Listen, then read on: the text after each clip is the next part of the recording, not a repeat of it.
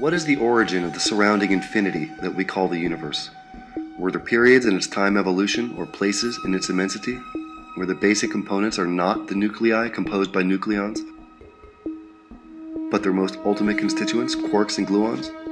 Following the cosmological scenario based upon a primordial explosion, matter composed by quarks and gluons is supposed to be the characteristic for the composition of the universe in its very first moments, somewhere to the order of 1/1,000,000th of a second after Big Bang. With the advent of accelerators and large-scale experimental devices, through nucleon-nucleon, nucleon-nucleus, and nucleus-nucleus collisions, finite pieces of nuclear matter at different temperatures and densities can now be produced inside the laboratory. The high complexity and cost of the accelerators, experimental devices, and computing infrastructures specific to this field of research significantly enhanced scientific collaborations all over the world. The Large Hadron Collider is a proton and ion accelerator built near Geneva, Switzerland, between 50 and 175 meters underground. The Large Hadron Collider resides in a circular tunnel roughly 27 kilometers in circumference and runs along the border between Switzerland and France. The final energy, which will be reached at LHC, will be of 7 trillion electron volts for proton beam and 2.76 trillion electron volts for lead nucleus beam. ALICE is the only experiment dedicated to nucleus-nucleus collisions.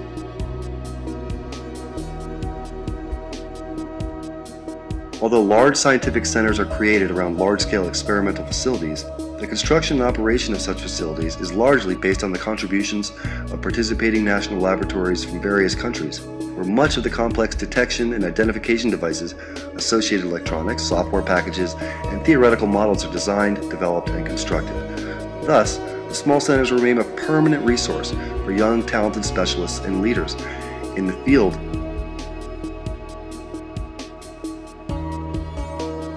Let's see how this strategy is followed in the Hadron Physics Department of the National Institute for Physics and Nuclear Engineering.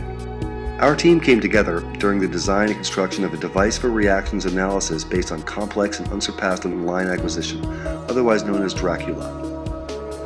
We embarked on relativistic heavy ion topics, being one of the groups involved in FOPI experiments since the inception of its design phase. In 1999, we became an official member of the ALICE collaboration.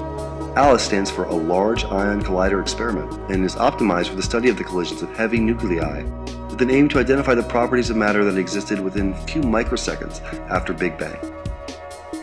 Based on the contributions of our group to the R&D activities, we received the challenging task of building the ALICE TRD subdetector, together with Gesellschaft für Sphärionenforschung in Darmstadt, Joint Institute for Nuclear Research, Dubna Institute for Kernphysik of Frankfurt University, and Physics Institute of Heidelberg University.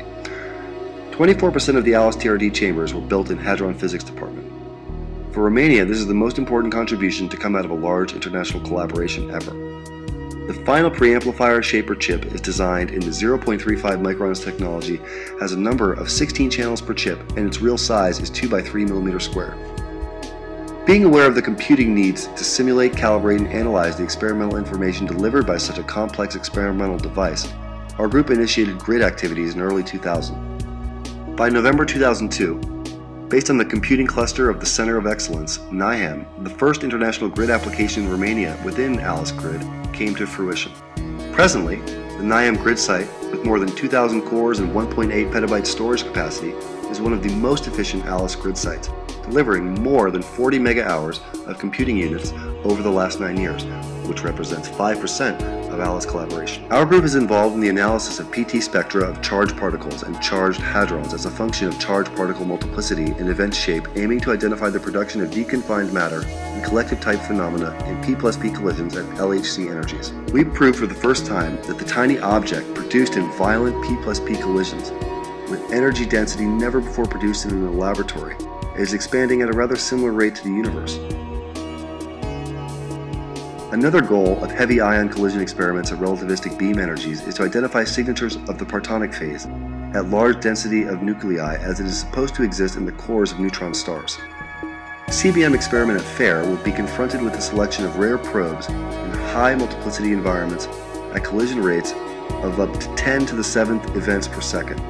Therefore, a new generation of detectors is required.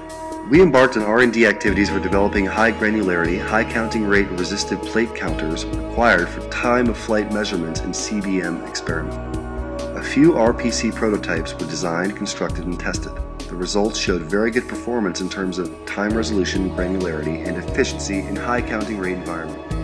For TRD subdetector of the CBM experiment, foreseen to perform charge particle tracking and electron identification, we developed a few TRD architectures. The radioactive source and in-beam tests showed their performance in terms of electron-pion discrimination and two-dimensional position resolution for counting rates similar for CBM experiments. Based on such experimental information introduced in Monte Carlo simulations, a realistic estimate on pion misidentification as a function of number of layers of such TRDs can be obtained. In the same time, it was mandatory to develop the required associated front-end electronics. A new generation of front-end electronics for these detectors based on ASIC was designed in our department, produced at AMS Austria, and successfully tested by members of HPD on the above-mentioned detectors with radioactive sources, mixed beam of electrons and pions at PS and CERN, and reaction products at GSI Darmstadt. How were nuclei built up from their basic constituents? Nucleons? A process that also takes place today in supernova explosions and is another challenging question to be answered. The microscopic many-body models, using effective nucleon-nucleon interactions from modern charge-dependent forces, are essential for a realistic description of exotic phenomena, highly required by astrophysics scenarios. Hadron Physics Department has a small group focused on potential transfer of some results obtained in our research activities related to basic research towards applied and technological transfer areas. At present, it is focused on multipurpose thin layer deposition technology.